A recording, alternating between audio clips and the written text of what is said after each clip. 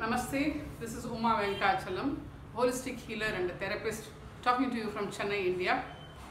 Today I am going to cover the subject called on anger, the cause and the cure of anger.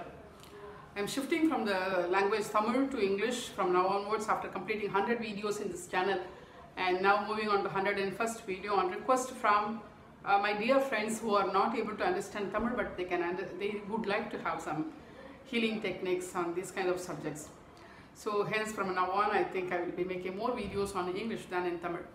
Now coming to anger. Anger is the most crucial thing in our life.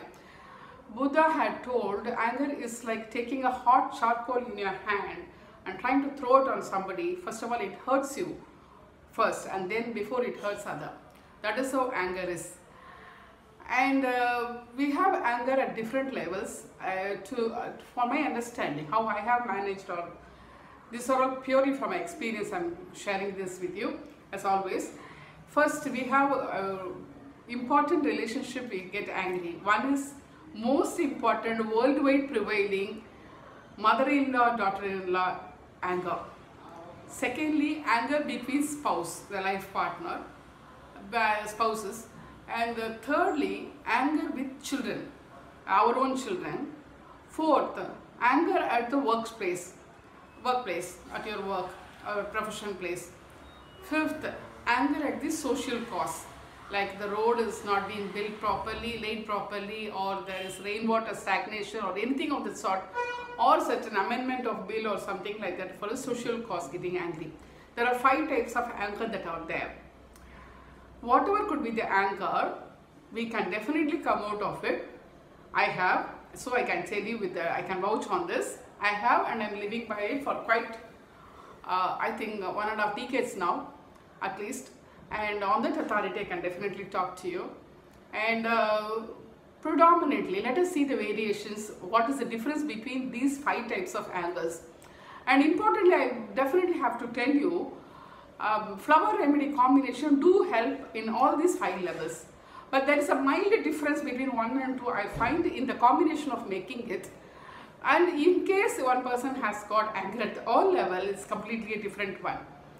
So there is a core cause to all these things, and there is a difference in expression of that also in these 5 levels.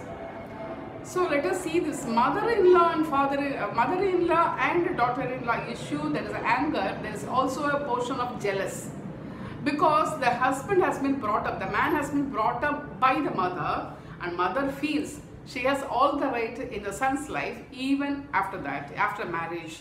Whereas the son sees mother with gratitude, whereas the man sees the wife with commitment and responsibility. There is a lot of difference between the 2 relationships. The woman has come into the life expecting the man to take care of her, whereas at that time they both want to build a family of their own without the intrusion of anybody else. When we have that maturity only, I think we should get our children married so that they can build their own family in the way they like to do and make their own mistakes and learn from their mistakes, and in case they think they need help, they definitely will come back to us. That's what our ancient scriptures are also saying, that we have to go to Vanaprastham. From Grahasthashramam, we have to move to Vanaprastham, which means it is detached attachment. I will answer when I'm asked if they need clarification. So there is a portion of jealous. Why my husband has been instructed by his mother when I am seeing my husband to be the hero of my life, and the hero has to take decision, whereas the mother sees the child as a child at any age and they continue to give advice. Why she has come to share my son who has been brought up from the time I am born in my womb. There is a difference, the way how the mother looks at it, at the man, and the wife looks at the man. For the wife, he is a hero. For the mother, it is always a child. A child can grow to be a parent, but parent never grow to be anyone else. They continue to remain as parent. We have to understand the difference. And then there is a difference. The jealous comes in. The anger with the jealous is there in mother-in-law and daughter-in-law relationship. In this relationship, mother-in-law and daughter-in-law fights or misunderstanding or anger. Whoever is a sufferer, whoever comes to me, it could be either daughter-in-law or the mother-in-law, whoever comes with a grievance, only that person is given the flower remedy, and the flower remedy is not given to the person who is causing the suffering. Okay, that could be anybody. But the person who suffers, who comes and tells me, I am suffered because of my mother-in-law, I am suffered because of my boss, I am suffered because of my husband, I am suffered because of my wife, whoever comes and tells me, that person is only treated, not the person who is bringing the issue. Okay, please understand this. Now, I think a mother, I am giving a piece of, you don't have to go for flower remedy. If you can make the difference in your mind.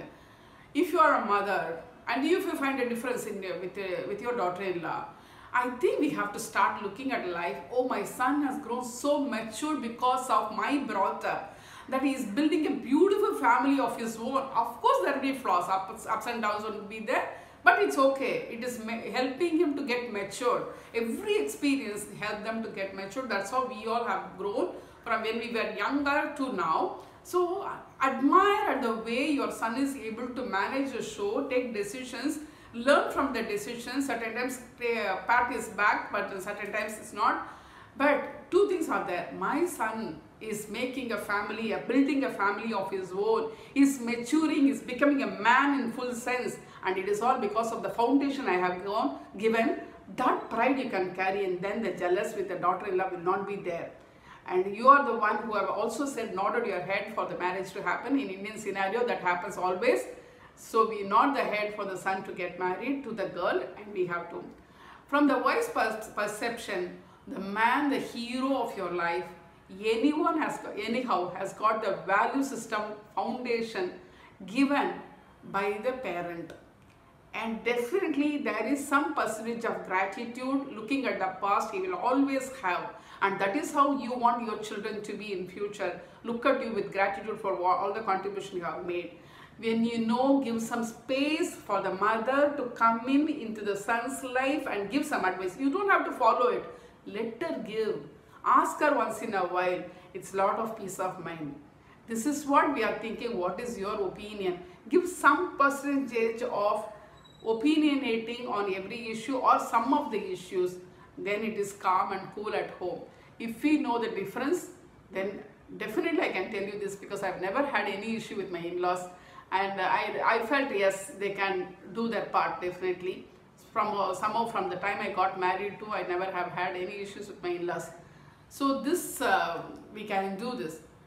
And they do a part, but your family is your family. So by doing this, we can come out of the anger between daughter-in-law and mother-in-law. Second thing about spouse.